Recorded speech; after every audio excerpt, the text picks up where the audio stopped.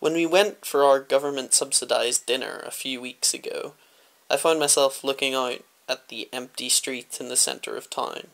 How scary and strange the emptiness was.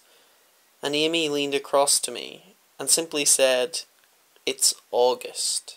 Edinburgh in August should be full of more people than should logically be able to fit in a city at one time.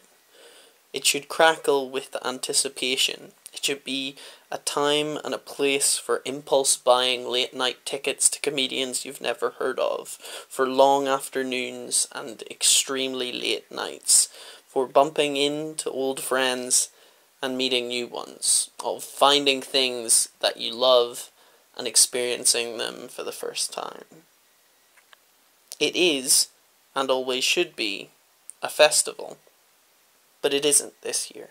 Maybe thinking about these things that we're all missing out on, thinking about the energy of humans gathering together all in one place, is a form of torture. It's just a way of making us feel the absence of all the things that we're missing out on. But maybe it's a reminder that every sacrifice that we make now is because of what we want to get back to.